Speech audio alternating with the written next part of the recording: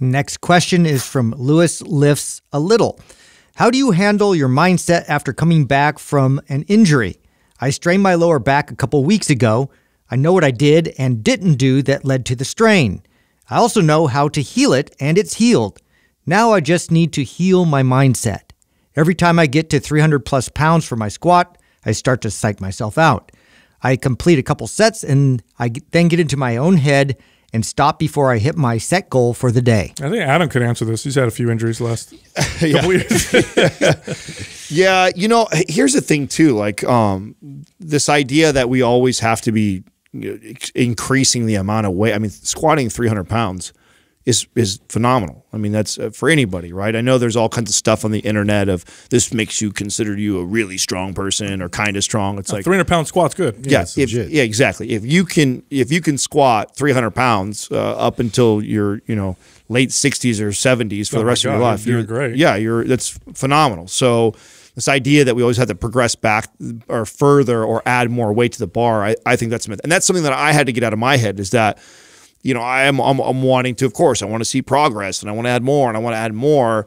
And I have to check that sometimes and go like, why though? Like why? So I could tell the guys, yo, I hit 405 today. Like, what's the real point of it? Like, I'm not competing anymore. You know what I'm saying? Like, is it going to enhance and improve my life anymore? No, not really. So I think this idea of always having to push more weight to prove to whoever or whatever that you're progressing or you're doing great, I think is silly, and you got to let go of that. I think that's the first key to healing a mindset like this is the idea that you have to keep pushing beyond that. There's nothing wrong with you sticking at a weight and realizing that, wow, so your weight is that, right? So mine is 400. Like when I start going over 400, shit happens because I'm pushing towards my peak of what I can lift at.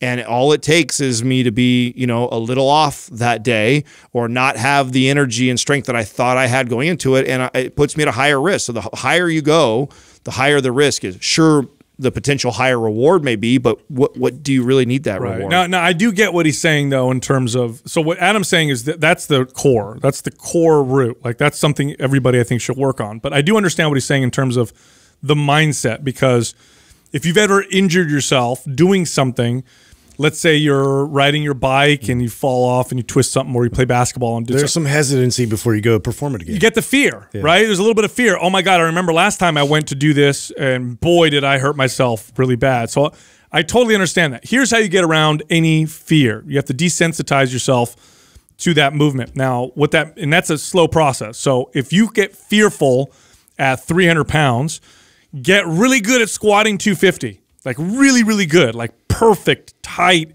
slow form. Get to the point where you could pause at the bottom, pause halfway up, get really good at it, and then add 10 pounds. Then get really good at 260. Slowly get yourself back up to where you were before, but own it, completely own it, and get really, really good at it each and every single step of the way. And what'll happen, you'll desensitize yourself to the squat, and then you'll get over that fear. This is also where I like to load the bar and just hold it and feel the weight. And I know, like, I remember, I think you brought that up beforehand when you're starting to squat and the guys would just load. Well, you need to feel the weight. That was Adam. Yeah. Right. I honestly feel like that provides a valuable feedback that you can control this. You can stabilize in this position. You could feel that all the way down your body. It's not going to crush you. And so if it's a fear thing, I think the exposure in the different components of the lift will really help kind of break through that. Yeah. I like that idea too. And like, so something you can do along, like set the squat or the safety bars up, right? Yeah. Oh, I was just and actually, add 50 pounds over what you could probably do. And just put it down. And yeah, just go down, just go as slow as you can, right? And but you're not, yeah, your goal is not to come back out of it. In fact, just set it down slowly. That highlights something, is learning how to dump the bar. That's a skill, actually. A lot of people don't know how to do it properly, or they're afraid and they've never done it before. And then when they get pinned, they don't know how to dump the bar properly, and then they get hurt. That's actually something you should practice.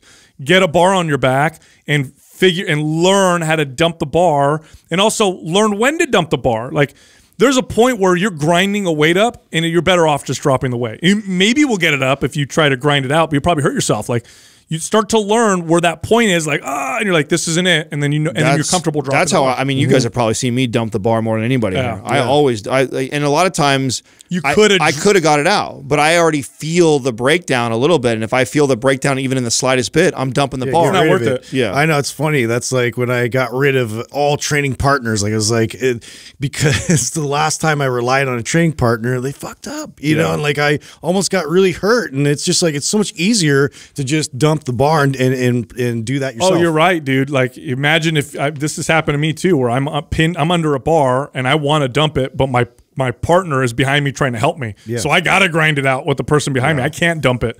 So I would definitely recommend, like what you said, Adam, set the safeties, practice that feeling. Once you're comfortable failing, then you're probably not going to be as fearful of the bar.